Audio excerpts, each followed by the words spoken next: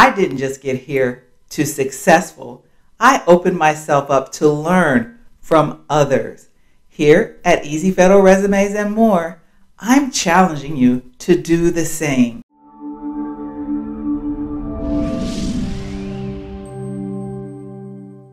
Wisdom is the ability to know what to do with knowledge. Success is something that you attract by the person that you become.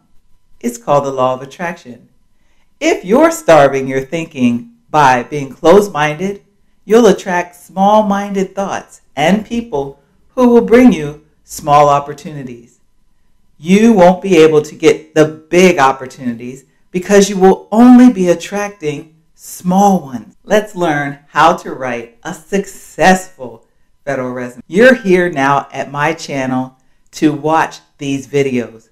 The goal is not to get to know me, it's to learn what I've been successful at, helping people with their federal resume. Getting to know me is an effect of watching my videos, which I very much thank you. I also hope to shed some light in some areas that you may have been closed-minded about or in the dark. Let me give you this analogy. You can have as many 20-watt bulbs as money can buy, but you're still going to be in a dim room. You can illuminate a situation better when you have a 100-watt bulb. You don't even realize how dim the room is until somebody brings in a lamp, plugs it in, and turns it on with their 100-watt lamp. This channel was created to shine on what I believe are overlooked opportunities by everyday people who simply don't know what the success they could achieve by working for the federal government. The first light I want to turn on for you today is what you're focusing on, a tangible item you're calling federal resume. I'm telling you, not only because I've been you, your federal resume is generated from completing in totality your profile on USAJOBS.gov and by entering all the information into it. I've never uploaded a resume because it's counterproductive. What you need is to focus on 1, filling out all the information completely, providing every detail to every expectation.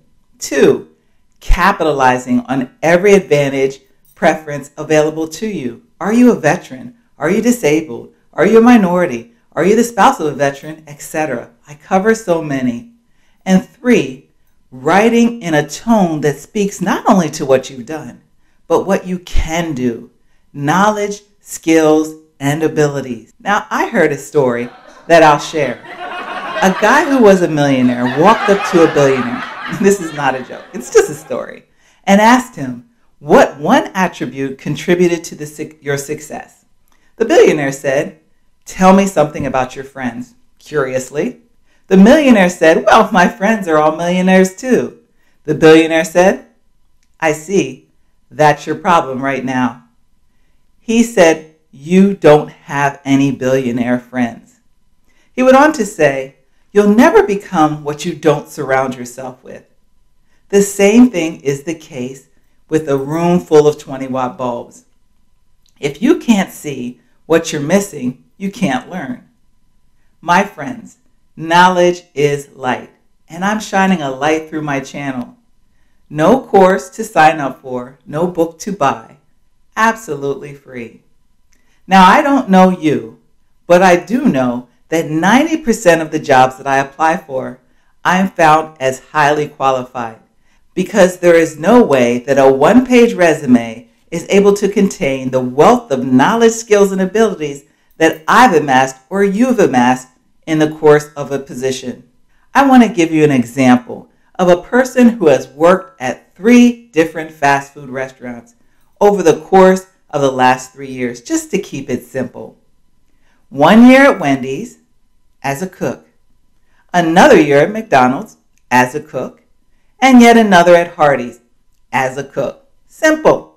Now, we already know, no matter how mundane the job is, if you worked it within that 10-year span, you must list it. Every one of my security clearance videos drives that fact home to you. Check them out. Don't skip them because you think that you're not applying for a job with a security clearance. All roads lead to assessing your suitability for federal government work. And all roads lead to, I'm going to let you find out. Go watch it. Beginning with Wendy's as a cook. Let's go back to the analogy. That person has to work with food safety, sanitation, carrying food supplies, handling utensils, and storage and work areas to assess the equipment for functionality. Now we're at McDonald's. Same guy, same cook title. The emphasis here will be on productivity, maintaining quality control, assembling meal trays according to orders placed, clean food preparation areas, facility and equipment storage. So now our guy's over at Hardee's for this next year. This time he'll be working on customer service, taking orders, training new staff, being a part of a team, performing internal and external maintenance, troubleshooting, and customer complaints. Now you might say, Lisa, this applicant is still only qualified to be a cook no matter how you write it. Or you might say, this is an exaggeration, abomination. It's not. No matter the level of film or sound quality, the time is now for you to stay put and listen all the way to the end. I'm going to tell you why, because it's the smartest thing to do, and it's how you learn. Let me tell you, I've worked at McDonald's, and it's not. I titled the worker as a cook, but he or she also is a food prep, a closer, a trainer, and likely in line, if she desires, or he, to be an assistant manager or a cashier after working for 3 years. When you work in fast food, you maintain a number of hats. Think big, not small. Again, think big, not small. This applicant is well qualified to work at the VA as a dietitian assistant, within a cafeteria as a manager, at the commissary, or at a base exchange. That example, smart people, is the difference between your LinkedIn 1-page or 2-page resume and completing the 5,000 character text that you can type into your job description. Now this you've seen. It's my federal resume. Can you see how tiny that type is? Probably if I took it to 12-point font, Roman, oh my goodness, these 2 paragraphs alone would easily be 3 or 4 pages. When you're entering your job description on USAJOBS, it's asking you for your availability, your job type, your salary, your hours worked per week, the languages that you speak, affiliations, the name of your supervisor, and his or her phone number. Where on your 1-page, nicely bulleted resume can you put that information? And most importantly, where do you have the space to write your duties, accomplishments, and related skills? Related skills. The emphasis of the federal government is clearly not on the compactness of your resume, but to expand upon your knowledge, skills, and abilities. Does each one of the fast food cooks have the ability to run a register? Can each one serve customers? Yes, ma'am. Those are all related to their position. If you ever feel like you're stuck in a certain position in life, here's the issue. You're really not stuck. You're just committed to a certain pattern of thought that helped you in the past that's not helping you now. Those behaviors helped you in the past and they've stagnated you now. They're harmful because you've assumed that because you've worked at a fast food restaurant or wherever your scenario is, all that you're qualified for is to be a cook, or that it's an embarrassment to have worked at a fast food restaurant. Each one of those fast food restaurant positions is worth 5,000 characters, 5, 10, 15,000 in total of knowledge, skills, and ability. That's not embarrassment. What the greater embarrassment would be is if you worked at those 3 places within 10 years and you didn't list it and being called out for being deceptive. Capitalize, smart people, on your experiences. And stop applying the same old formula to a whole nother level of job seeking. This is the federal government. So you're not going to create a 1 or 2-page resume and upload it. You're going to just follow my instructions, watch the videos, and do as I say. And as I've done. Listen to me. I want you to be smart people. The wise become wise because of the wise. Now, I had to put that in writing for you so that you could see it and not get it twisted. The whys become whys because of their whys. To understand the why, it shifts you from another level, from what the frontline worker knows to what the owner knows. And here's my next tip as your personal coach. The line worker, manager, and supervisor know what to do at their level. But the owner developed the business, and she understands the whole system and why it began. In order to capitalize on your knowledge, skills, and abilities, you have to understand why each level does what they do.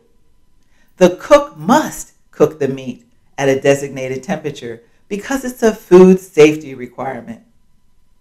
If a customer gets food poisoning because of the improperly handled food, the owner is at risk for a lawsuit, much less the customer getting sick. If that owner is not able to mitigate his risk by properly training his staff and ensuring adequate supervision, he is likely to lose profits and consequently lose his business and your job. There are the whys, and at what point is the cook not directly intertwined with those responsibilities? When creating your USAJOBS profile, smart people, the federal resume is always there. Always follow the money. The wise question is why. Whatever task you do at your job, ask yourself why and do it from a higher level of thought at the beginning of the task. And what will the result be? Those skills you play a part in, you need to write down. Capture those keywords and put it in your job description. That way you'll never run out of characters, data, words, keywords that you have to enter. Last tip. The bar is being raised every day. Yesterday's best is today's normal, and today's normal is tomorrow's subpar. Create your own knowledge and experience. There you have it. The light is on. Step into it, and I'll see you next time.